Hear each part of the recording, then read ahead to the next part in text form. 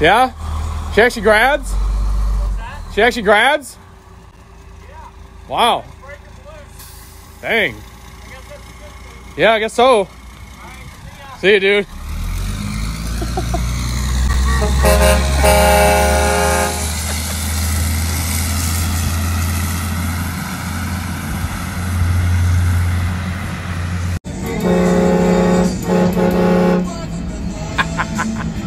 That bridge though.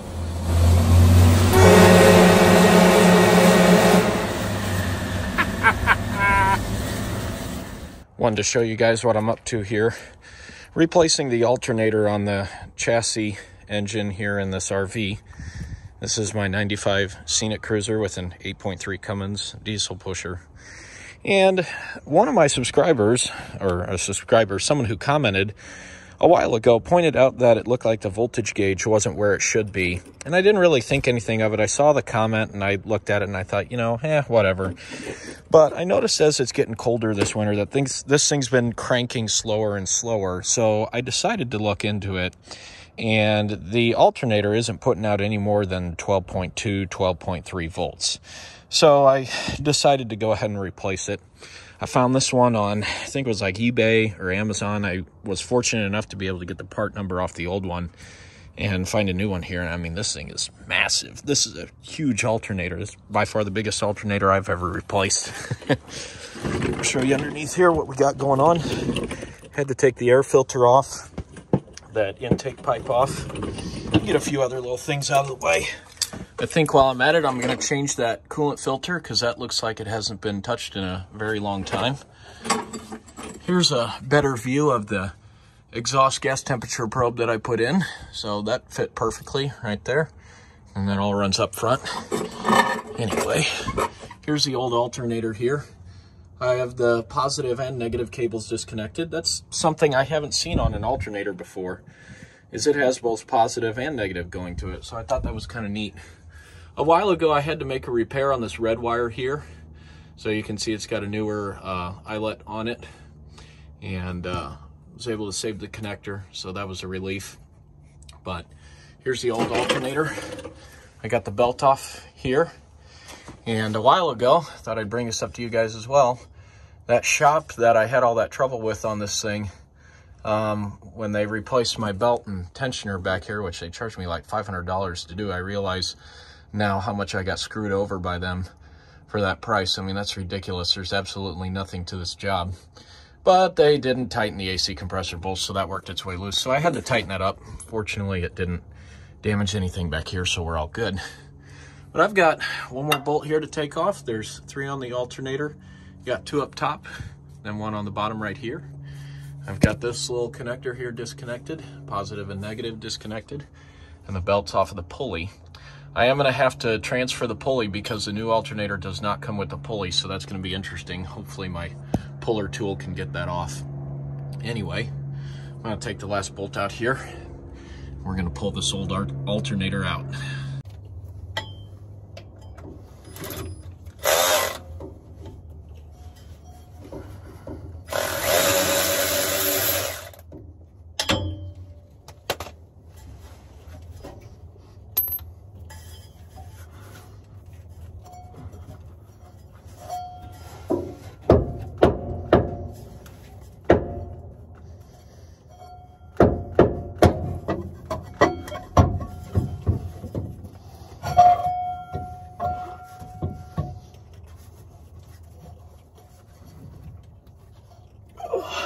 There she is.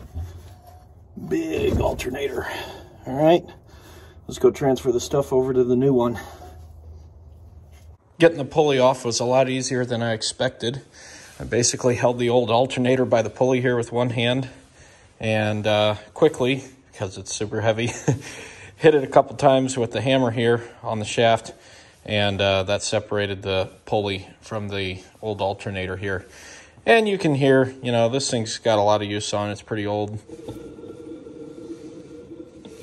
You can hear the bearing noise. You go over here, the brand new one. It's nice and quiet. So, got a new little keyway here. I guess this is just a protective shaft or an adapter or something. It was basically just on the new alternator like that, but they have the little keyway tape to it. And that's to help keep the cooling fan here in place. This little fan just sits on it like so. Little keyway lines up there. And that's what cools the alternator. It just slides right off. So it's basically the reverse order of how we took it all apart. We'll put the fan on first with the little keyway here. And then we'll put our pulley back on. Clean that up a little bit so it goes on easily. And then we put that nut back on. Then we'll install it back in the RV. We'll see if we've got good voltage again.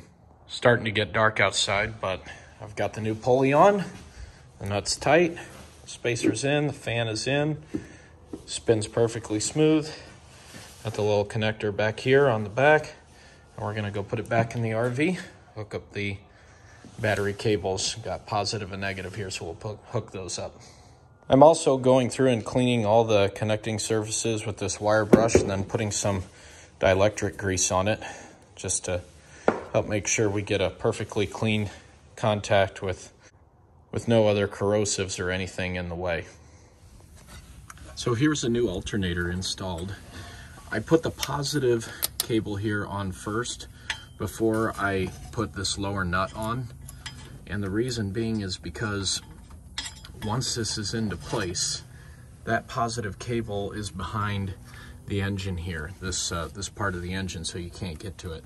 So you have to put that positive cable on first, tighten it up, and then you can slide your alternator back into the fully installed position there and get the rest of the stuff snugged up. So as you can see, we got a little bracket down there that lines up with. And then there's a bolt and a nut that holds it in place. We got these two up here. So far, so good. Got the new coolant filter installed. So that went fine. Lost a little bit of coolant, but not too much. We'll top it off. Figured I'd do that while it's right there and easy to get to. Okay, here we go. The new alternator is in and all hooked up, all plugged in. New coolant filter's on and tight. I'm gonna leave the air filter off a little bit so I can just check for leaks easily. Make sure that this alternator is working properly. Got the belt on. All 4 batteries are reconnected. Let's go start it up, see how it works. Okay, so here is our voltage gauge right here. We're just gonna keep an eye on that.